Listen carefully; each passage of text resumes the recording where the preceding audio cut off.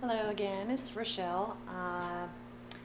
Earlier I showed you how I was making my potatoes, and here they are.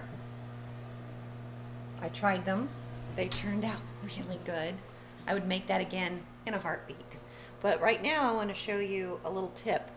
And even though I haven't cooked much, this is something that I have done for a long time. So let me show you what I'm getting.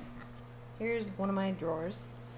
I have little like post-it note flags, and I'm going to get a pencil.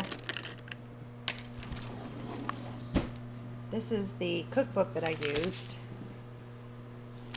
and every time I try a recipe from a book, I mark the page with the post-it little flag. So I'll do that. And then I write my thoughts on the recipe. In this case, it was delicious and really easy to make. So that's what I'm writing.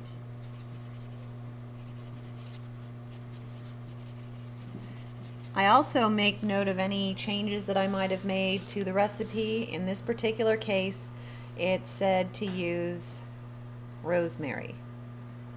In this case, fresh rosemary. I didn't have any. I used Italian seasoning.